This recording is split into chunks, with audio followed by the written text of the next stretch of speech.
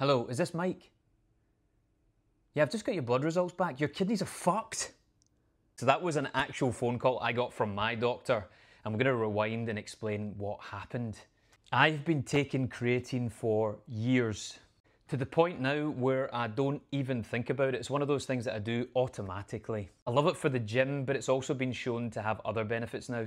Anyway, I got a really worried phone call from my doctor because I went to get blood tests done. I'm a 40-year-old man now. Anyway, phoned me in a panic saying, Mike, your creatinine levels are through the roof. What is going on?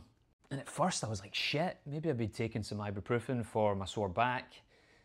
And maybe I've really fucked my kidneys up. What I wasn't even thinking about is that creatine gets broken down into creatinine, which is a waste product that's supposed to be excreted by your kidneys.